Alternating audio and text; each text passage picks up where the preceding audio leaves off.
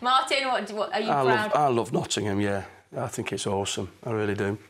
What do you think of the top places to go? If your like friend was coming up for like a night, what would be like the top places that you would take them? Well, I'd be a bit biased, wouldn't I? I go straight to Squares. Well, I work there and the staff are great, you know, they're fantastic. But then I go, like, for example, Prism. There's a lovely nightclub there. I know a lot of the... You know, but... yeah, I mean, for me, like I said, the nightlife is second to none. Yeah. Such friendly people, great music, and your places like Rock City, there's such a variety of music, and great bands as well. Ian, would you take them to see the Dinos?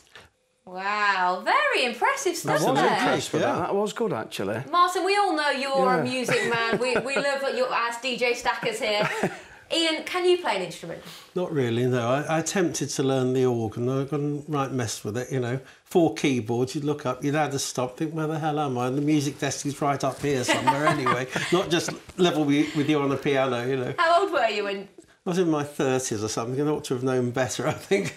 I didn't learn the piano till I was about in my 20s anyway. Oh, there you go. So you are a bit of a music man. Yeah. Stackers, tell us about, if they don't know, tell them what you're about. Well, I'm more of a DJ, but then I do get in the recording studio and I work with Mark, and we make the music, and he's great. He does all the playing the instruments, and I'll get in there and do the vocals and do the backing vocals, and so I'm surrounded by music. Even when I'm DJing, you can imagine music's my life. I live and breathe music. Could you imagine remixing a bit of that classical into your vibes? I'd love to do that actually. I think Pete Tong actually did it, didn't he? He worked with an orchestra at one point, and it was fantastic.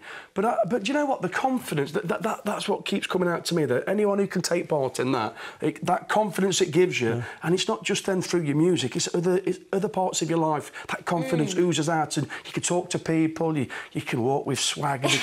You know, to achieve what they've done in 3 days, that's just awesome. I love it. Do you think it's ever too late to learn? Never too late, never too late. And I think it's good for the brain. I think it stimulates you, and it sort of re-triggers the brain and gets the cells going again, and you know, and you start. And I think it's even like mathematical, isn't it? You know, learning all the notes again, actually, and the timing.